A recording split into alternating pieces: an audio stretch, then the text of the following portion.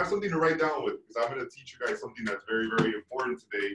And this is something that I've been using. I've been doing everything that I can in my power to give you all the tools that I've been using for the last 10 years so that you guys can experience success immediately. Does that make sense to you guys? Yes. So the first thing I want you guys to write down is to not be afraid to fail. I've been paying attention to a lot of the leads that you guys have been getting. A lot of them are looky-loos. A lot of them are people that are not ready to make a decision right now. But the reality is, if this was easy, a lot more people would sign up and be successful. So you guys have to understand that this task is challenging. And we talked about roadblocks, and you guys are going to have them, but we just have to develop the habit so that we can overcome them. Is there a lot of crappy escrows out there? Yes, there is. Is there a lot of crappy clients out there? Yes, there is. But guess what? We're not looking for the perfect client. We're looking for the client that's ready to make a decision right now to purchase or sell their home. Does that make sense? So number one, write down, do not be afraid to fail. Failure is a part of the process. In 2006, I launched a clothing company that I thought was going to take over the world. I read an article on Forbes magazine, and in that Forbes magazine article, Jay-Z sold Rockaware for $500 million. And I figured to myself, even if I got 1 mil out of those 500, I'm straight. I'm good. You know what I'm saying? So anyway, I go in there as an entrepreneur. I launch a clothing company, go all the way to New York, presented in Fashion Week. I hit the biggest roadblock ever because at the funding point, the economy took a turn for the worst and everything collapsed.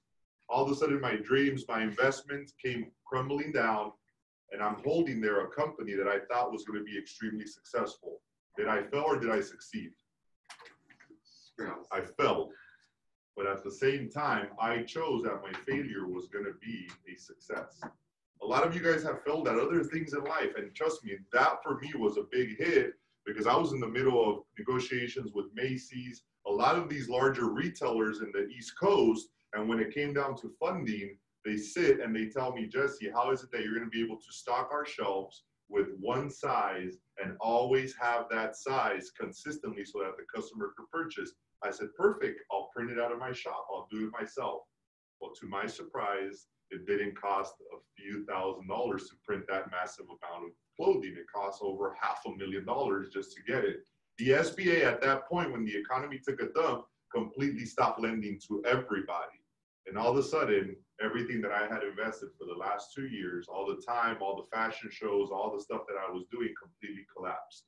There's going to be failure at one point in time in your career.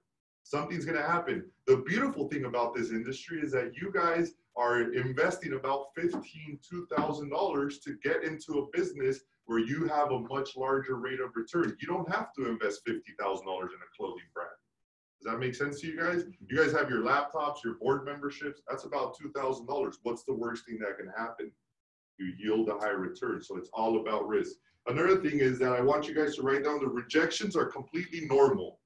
Rejections happen all the time. It is your responsibility to make a conscious decision if you're going to give up at the first sign of resistance. You have to make that decision. You have to say, well, I called 10 people. Out of 10 people, 9 people rejected me, but 1 person said maybe. What does it become after that? A numbers game. 10 people say no, then 1 person says yes. Then what do you have to do? Double it. Then call 20, because then 2 people will say yes. Then call 30, then 3 people. And then it becomes a numbers game. Rejections are normal. Write that down. You guys need to be putting this because you guys are writing a brand new chapter of your life every single day. And I do not want you guys to focus on the defeat that you experienced in the past. I want you guys to move forward. So here's a third thing that I want you guys to write down. Clients are going to cheat. You have to understand that. It comes down to you how good you want to be.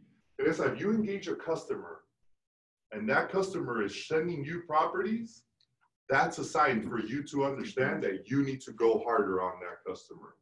Unless you've established that type of relationship, because they'll cheat. When I first started in the business, and I look at you guys all the time, and I'm like, man, what did I do wrong when I first started?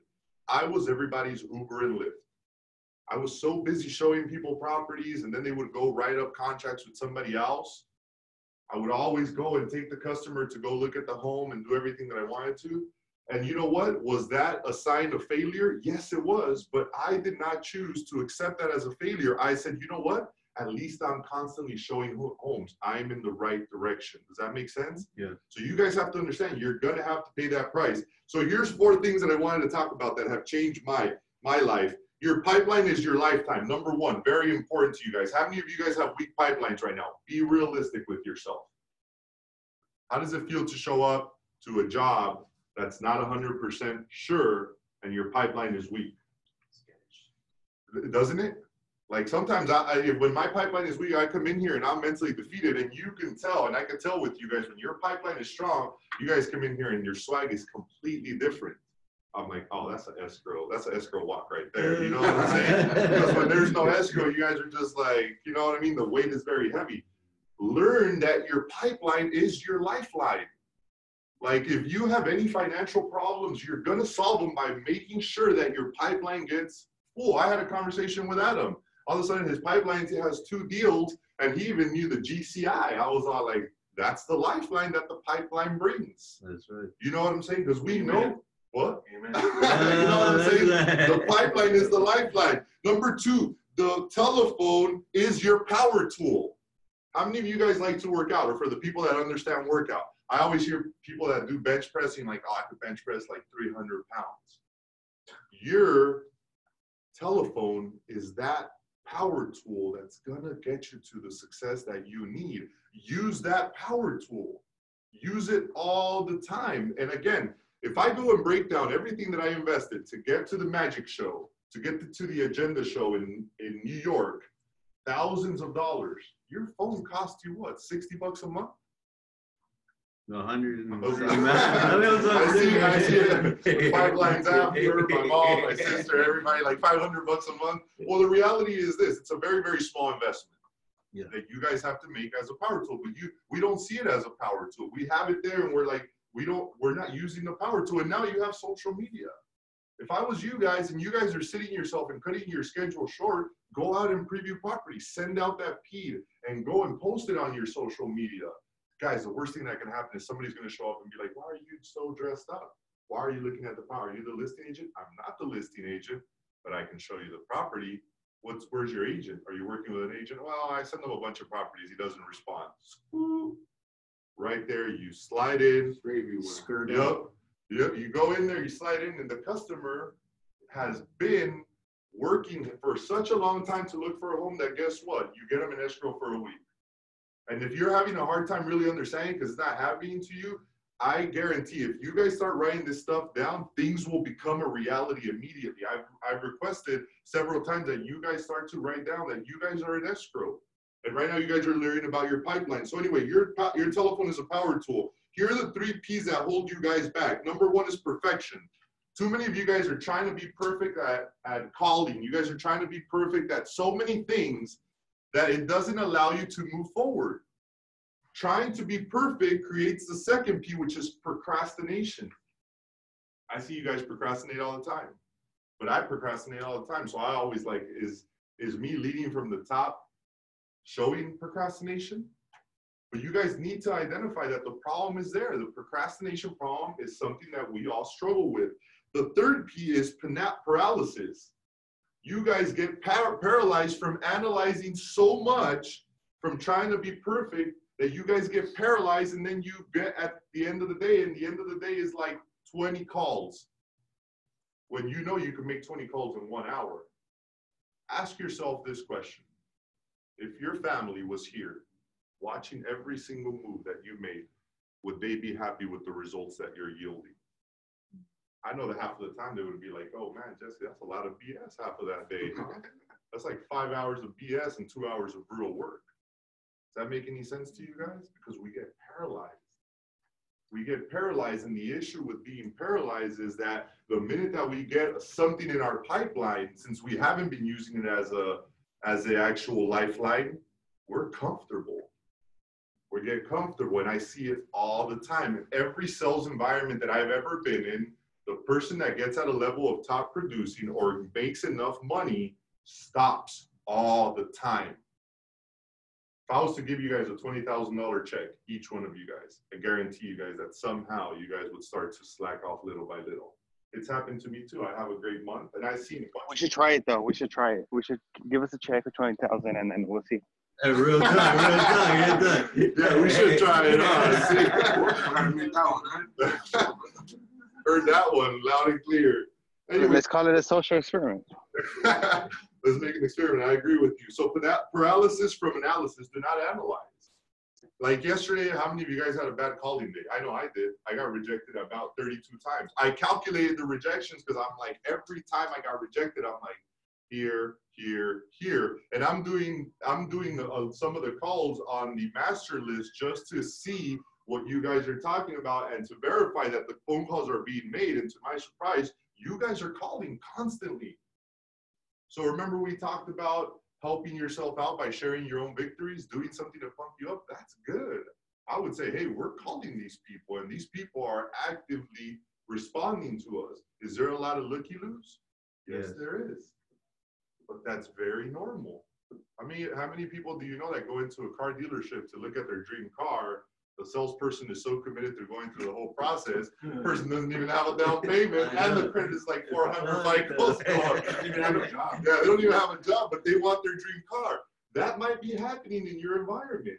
You got to figure that out, and the only way you're going to figure that out is if you're running through the script properly. How many of us have those friends that send us a link on Zillow, like through text message, and it's like, hey, what's the info on this house? It's like, bro, I know you're not going to buy. You've been living property for the last 7 years. Still haven't bought. Or the notorious customer that's still waiting for the houses to drop, and it's been like 15 years of all uphill, so they're not buying ever. Now's the time to call those people. Now's the time that sellers are doing some good reductions. You just have to be informative. And here's the one thing that I want to wrap up with, and this is my closing. You guys need to get into the habit of making one more call. I'm grabbing my stuff. I'm putting my stuff away. I'm ready to wrap up my day because all of us stop at one point. I'm not going to lie. I don't go all night long. I do respond and I work and I'm talking to customers, but you're about to wrap up. It's 4 o'clock, 5 o'clock, 6 o'clock, whatever time you're making a decision to finish. We've talked about numbers in the last few days, correct? Yes. So you do one more call, and let's just say you're only working 5 days out of the week. So what's 5 times 1? Five. Okay, so let's just say you're working 20 days out of the week. What's 1 times 20? Come on, some participation. 20. How would 20 more calls every single month sound to you? Just by making a decision. And your regimen does not have to be a cold call. It could potentially be somebody in your center of influence where you're like, oh, let me make it. And look, I write down the notes all the time. Even though I have my KB core, I have Oscar Aguilar here. I have Paulo Rodriguez. I have Rafael Valencia, Jose Andalon, Antonio Canseco. I have all of these numbers that are predetermined so that I can make one more phone call before I leave. You were going to say something. I was going to say what you're saying is right, though, because that's what I did yesterday before leaving. I called Juan Gonzalez, and he filled it up, but he told me, I'm committed if you show me the property, and if I like it, I want to start the process. So that was one that, because everyone was like rejecting, oh, I'm gonna wait, you know what I mean? So sometimes you get like discouraged.